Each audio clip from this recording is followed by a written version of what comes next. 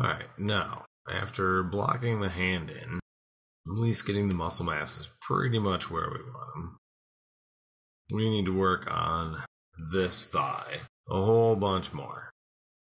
So, we're going to go back to the sculpt brush. We're going to make the brush a bit bigger, and we're going to start really pushing this mesh where we want it to go. Alright, so this rectus femoris, I believe that is, needs to be defined and quite a bit bigger here. So the flattened brush is going to average across the size of that brush. So as we decrease the brush size, it should work a little bit more quickly in smaller areas. Smooth this back out through here. So now when we sculpt in a little smaller brush, we should be able to carve in.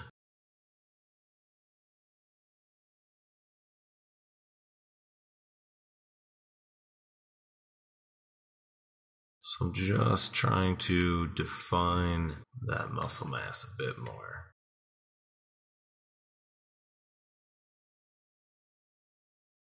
So go into grab and start adjusting some of these masses with the grab tool.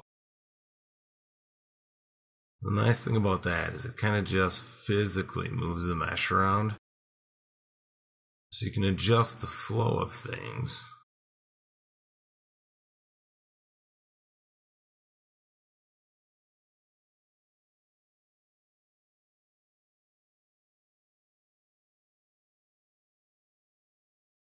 And then you still want to smooth things back out.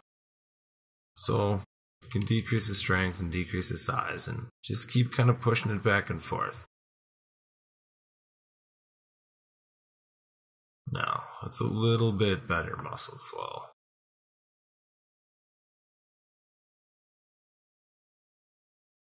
So we'll help bulk things up a little bit, because we know we're going to come back and smooth things out.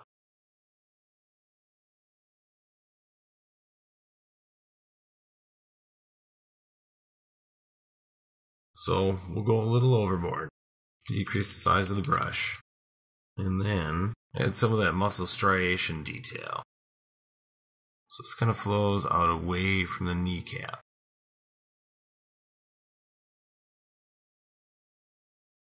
So then to the smooth brush, not too strong, and we'll smooth that back in.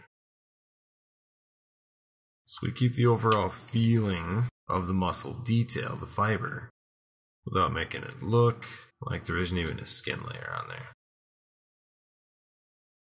Alright, now, just like everything else, as I'm trying to add detail and some finer detail as we go to the muscle masses, I'm also constantly checking my reference to see if the direction and flow of the muscles is as close as I can get it at this point.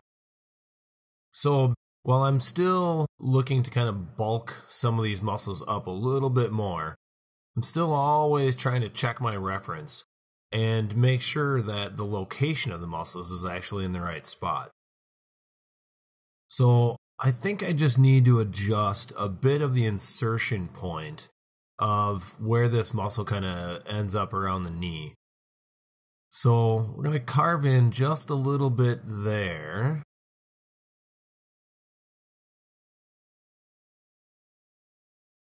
And then as we move around, we'll be able to see that we can kind of add to the muscle mass and kind of change its flow and make sure that all these muscle masses are actually working together the way we want them to. So again, remember, as we add detail and we kind of bulk things up or carve into the mesh, we want to make sure we go back and smooth things out a bit. Now, the flatten brush here is actually giving me a bit better result than smooth was. So by flattening that out a bit, it kind of helps push things around. Now, pinch is going to help me kind of define a crease. So by pinching back in there, we were able to just kind of adjust the flow. Now again, I'm carving in a little bit there in that crease between the muscle masses, and then going back and trying to bulk the muscle mass up, again to just help define the separation between the different muscles. So now we can go in and actually add a bit more of that kind of fine muscle striation. And as you can see, as I start to carve with that really fine brush, I'm not really getting the level of detail that I really want there. So some of that detail is going to have to wait until our next subdivision level. So again, as we add that detail, we're going to go back in and kind of smooth that in and just end up with a sense or a feeling of that underlying muscle striation.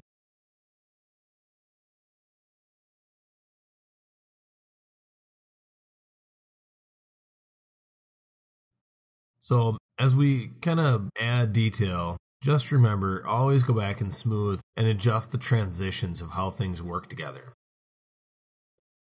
So a little bit of negative right in there, again, to help define the separation between those muscle masses. And then a little bit of smooth. Yeah, that smooth brush is working pretty fast right in there, just because the mesh itself doesn't have quite enough detail yet. So now this sartorius muscle here that runs from kind of the hip down to the inside of the knee, it's a bit big and bulky, so we want to smooth that back in a bit more.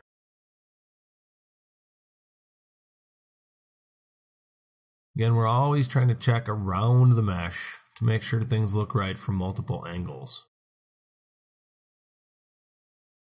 So now we can add a little bit of that striation detail back in here. And again, soften it back up, because we want it to feel like there's muscle striation underneath the skin, but we do still need to, make sure that it looks like there's a skin layer on there and we haven't completely torn his skin off to hyper muscle detail.